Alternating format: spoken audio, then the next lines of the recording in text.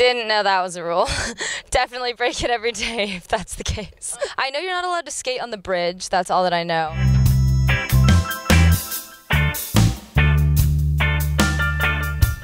Yeah, I mean, a lot of people still walk on the skating paths, but I think that's why a lot of people skate other places, is because it's just annoying to go through people.